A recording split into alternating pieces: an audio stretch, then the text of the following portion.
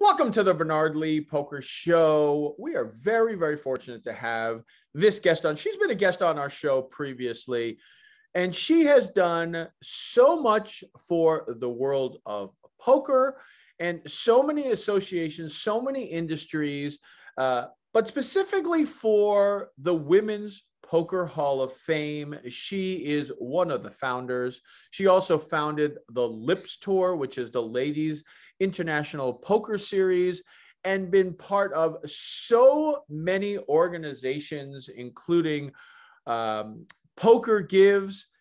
She is also a member of the Women's Poker Hall of Fame, as she was nominated the last time in 2018 and was inducted along with Maria Ho. The Women's Poker Hall of Fame new list of inductees is now coming right around the corner for 2022. Obviously, there was a halt in 2020 due to COVID, and we are here to talk with this incredible woman. Welcome back to the show, Lupe Soto. Lupe, thanks for joining us here once again on the Bernard Lee Poker Show. Well, thank you very much for having me. This is pretty exciting. You obviously were inducted into the Women's Poker Hall of Fame last time, and it was a little bit of a surprise, right? You were nominated, you knew that, but in the whole process, you didn't know, because you normally contact the person who gets inducted because you have a lot of behind the scenes stuff, but you didn't know about it, right? They kind of did this all behind the scenes to surprise you.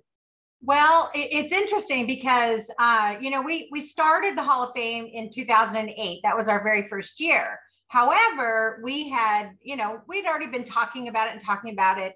And there was always the person who'd say, you need to be in the Hall of Fame. Right. You need to be in the Hall of Fame. So every year I would be nominated. People don't know this. I would take my name out. And I just figured that it was being the founder, first of all. You don't want to say, look, I'm building this so I can get in it. Right. Look what I built. And oh, I got in. Oh, what a surprise. Yeah. So ridiculous. Right. So my family used to tell me, come on, Mom, this is crazy. You do so much. Blah, blah, blah. And I said, listen, I am going to work as hard as I ever worked. And in 10 years, if the Hall of Fame has been embraced by the industry and I'm still doing what I do and my name does come up, I'll tell you what, I won't pull my name.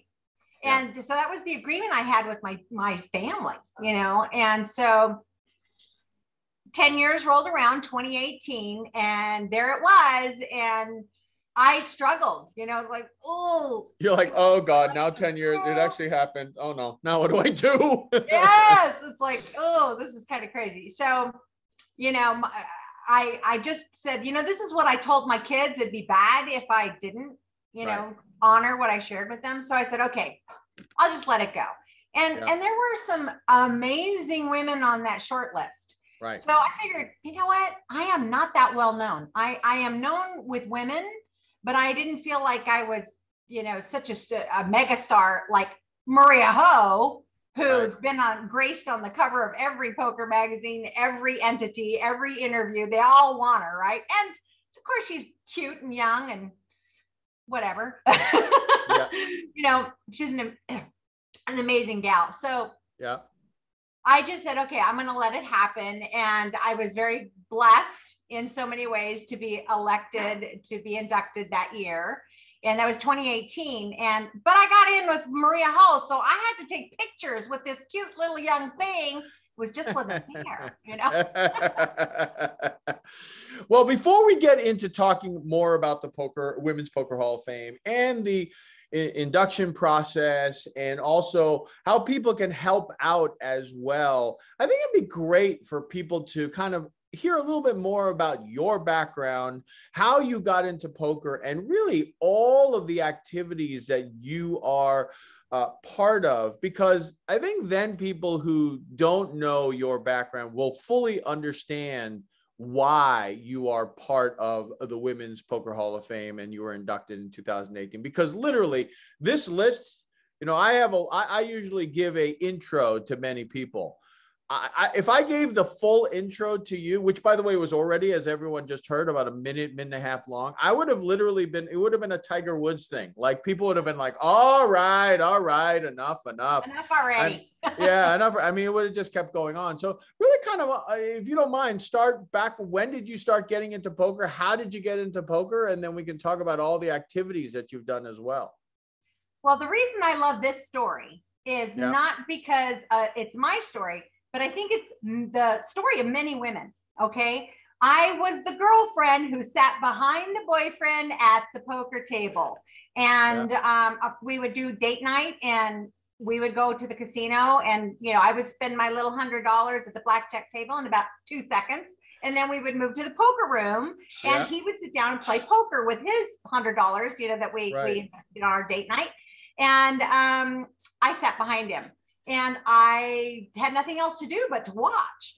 And after about 6 or so months of doing this every Friday night, I started critiquing his play and, you know, asking him why he was still in that hand after, you know, so knowing he was losing, or, you know, whatever. And finally he got upset with me and said, see that gal over there at the podium? She will, and he gives me more, $100. He says, go over there and have her, you know, get you a different table, and you sit down and play. And I was like, oh no. That was the beginning of a beast for me, because I loved poker. It was so intriguing. There was just so much, you know, critical thinking that goes on with poker and stuff. And now, mind you, I was playing 2-4 limit stud. So that was a long time ago. So that was the beginning of it. And then we had met some people online, and this is the mid 90s. Okay. 95, 96.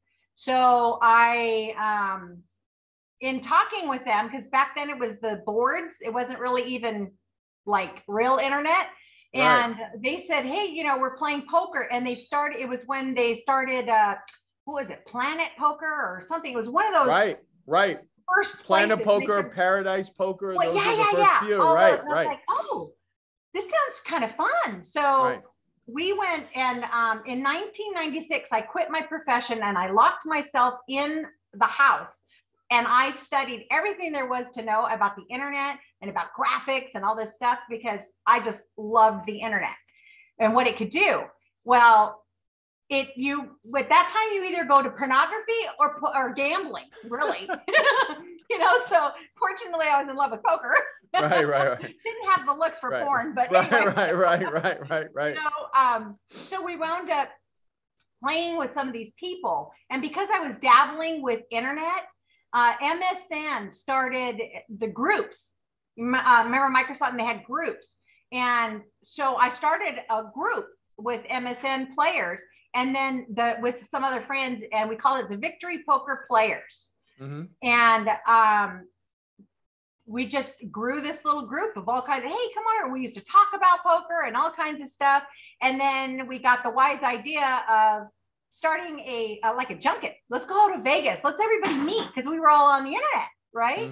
So we had competitions and all these other things, and we brought people together. It was a total blast. I was in love with everything about poker, not just the game, the people that I met, having events. It was like somebody, I mainlined that shit. Okay, I'm just saying. So it was awesome. Then we had an opportunity to have things like competitions between the men and the women. And then at the end of the year, we would have like a gender defender kind of a battle of the sexes to see who was the better from all the winners. And then the next year, poker got kind of political. And it was like, well, you know, it's not a gender specific sport. And, you know, we don't have to be playing separately and blah, blah, blah. So the decision was made, because I was only one vote. The decision was made to integrate again.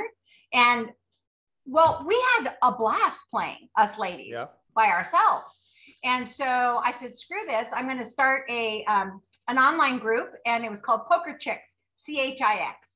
Poker Chicks was just women who played. It was the first online forum for women. And we had probably about 4,500 women that played poker. There was tons of women who played poker, because you could do it from your living room. You didn't have to leave, and it was online, and it was around the world. So had online poker stayed as a legal entity in the United States, I don't think that we would be seeing the 4% for the main event. I think we'd be seeing massive numbers for women entering into, okay, massive to me is like 15%. Well, no, but still, I mean, 4 to 15 is 4x, right? I mean, so it's big, right? Yeah. I mean, if you had 15%, that's basically about 1/6. 16% is 1/6. You're saying every table would have 1 or 2 women at every single table on average. Yes. And players who play in the World Series, no, that's I honestly, I'm saying this. I was there for 10 days. And I'm actually trying to think. I think there was only one table where I actually had a woman at my table, and coincidentally, there were 2 of them, but that was it. And I'm talking 10 days of playing. Wasn't 10 tournaments, but it was a couple tournaments here. I mean, so you can see it. Like it is not common. So yeah, absolutely, 50 would be incredible. Right. So basically, the women got together on Poker Chicks. It was so much fun. We loved everything about it. I lived in Southern California in San Diego, and there's a small card room called Ocean's 11, and it's in Oceanside, California. Well, they hosted the California State Ladies Poker Championship. I went because I was terrified because it was a championship. Oh my gosh. And I felt myself very amateur, right? Well, it was phenomenal. They did it up. They had a spread for all the women for every event. It was 3 days. They had fashion shows, entertainment, contests, plus poker. It was I mean, I can't even tell you how phenomenal it was. So I got to be friendly. I met Linda Johnson and Jan Fisher and Susie Isaacs and Marsha Wagner and all these icons of women in poker, right? Who have been around since the beginning. And of course I got very friendly with the operation people of Ocean's 11. And I said, we really need to take this and take it to all women who play poker all around the country. My ignorance. Okay. I did not know.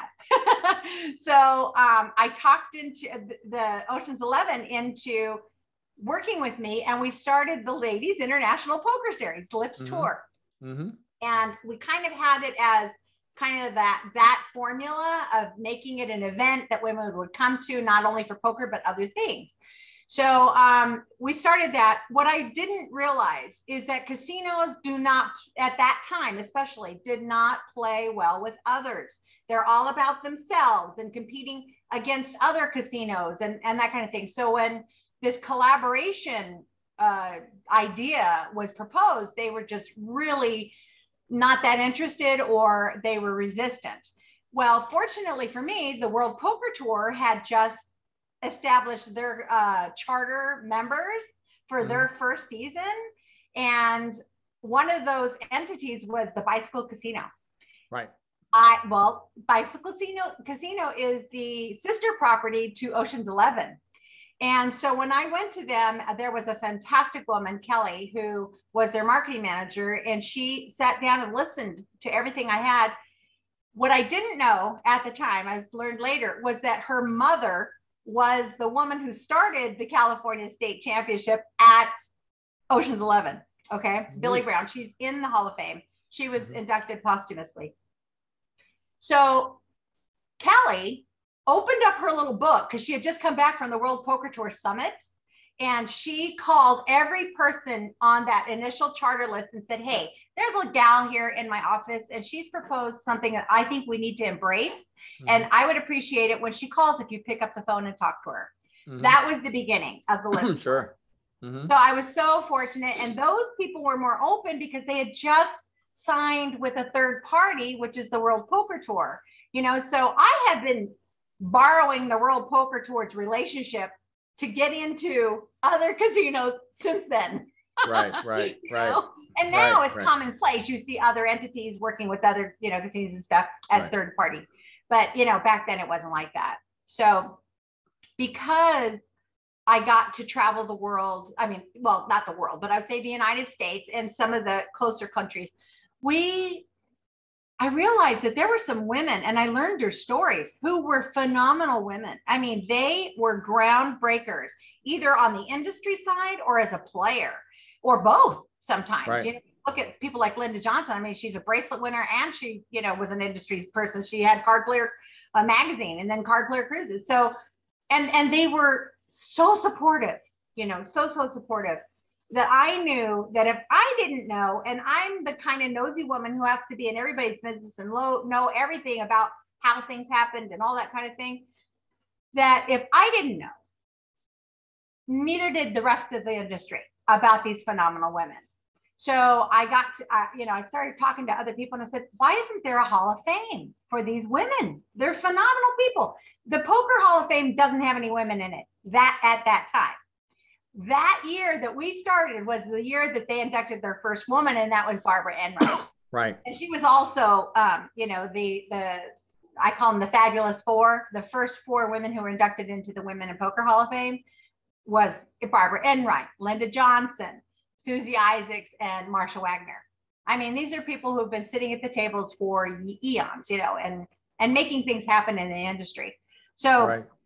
That's how the Women in Poker Hall of Fame started. And you know, 10 years later was when I was inducted, but then COVID happened, and COVID really messed us up, because we were prepared for the Hall of Fame because we do it every 2 years. Right. And the only reason we do it every 2 years, at least at that time, was because the number of women who have been in the industry long enough to qualify and, you know, been able to have those achievements was a limited number. So we are now, you know, at that point where we have some gals that are young and killing it, you know, so that might change, you know, the number of years that we do it. But anyway, long story short, COVID messed us all up. You know, you figure we was in 2020 was the year it was supposed to happen, and that's when COVID hit. And even last year we were starting to say, okay, let's try it. It still wasn't time. I mean, there was still so many people that were ill, and, you know, just wasn't time. Now we feel like, hey, anybody who has wanted to be vaccinated can be vaccinated, or is doing whatever prevention, you know, for themselves. We've gotten a little more, you know, sophisticated about our choices. And so we figured, hey, the World Series of Poker was no lack of players. Right. 100%. There was a lot of illness still, you know. Right. It wasn't as significant. Now we have protections in place and medications and stuff. So we said, okay, this is the year. Then the World Poker Tour announced that they were doing the Ladies Championship in December. And we were like, perfect. We have Ladies Week around the World Series of Poker Ladies Championship. So right. Now we could do the Women in Poker Hall of Fame around the WPT Ladies Championship and just marry the experience. We're going to be doing the Women in Poker tournaments and satellites around the country and things like that to support women to get into that event. It's sure. An $1,100 buy-in. That's pretty steep, you know? Right. And so we want to make sure that every woman has an opportunity to either satellite in or to, you know, how to get there. Plus, we're going to have other events around that time frame for women at a lower buy-in. So when we come back, we're going to talk more in full detail about the 2022 induction process, all of the events that are going to be around that Women's Poker Hall of Fame for the 2022 class in December, when we return here as we continue the 15th anniversary celebration of the Bernard Lee Poker Show.